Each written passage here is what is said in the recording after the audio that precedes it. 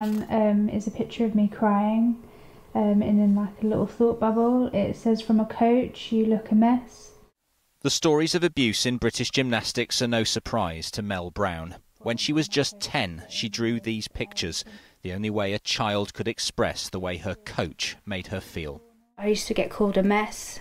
"You're a mess. Why can't you do it like this other gymnast? Why can't you look like this other gymnast?" It was my life.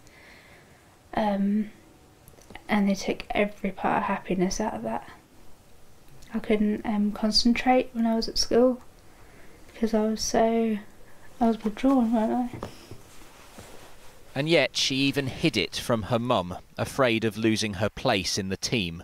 She says she was mocked for being partially deaf, routinely shouted at and embarrassed. There'd be a rule that you could only wear shorts 3 times a week. I hated it, especially if it was time of the month that I had my period or something. And sometimes I'd say, "Oh, can I just wear my shorts today? It's that time." And it'd be like, "No, the rule is 3 times a week." And I think as we were getting older, the coach didn't have as much control over us, and I think that was her way of bringing control back. 3 years ago, Mel's mum Tracy compiled a dossier of complaints she'd made to the club and sent it to British Gymnastics, saying this. "My daughter has been humiliated, criticised, called names, been made fun of. This is emotional abuse." She was told her concerns had been reviewed with the club and appropriate action taken, but there was something missing. It was just like, "We've given the club guidance, we've done this, we've done that." There wasn't one thing that came back to me that apologised for how my daughter was made to feel. Would you like to apologise to those gymnasts whose lives were ruined? This is British Gymnastics Chief Executive Jane Allen. Do you regret presiding over a culture of bullying? She's been in her job for 10 years, but had no comment when approached by ITV News today. I think they need to get her out and make a new start.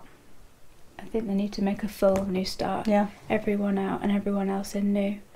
British Gymnastics didn't send us a specific response to Mel's story, but it says it's determined to get to the bottom of gymnasts' concerns and an independent QC will conduct a review into them.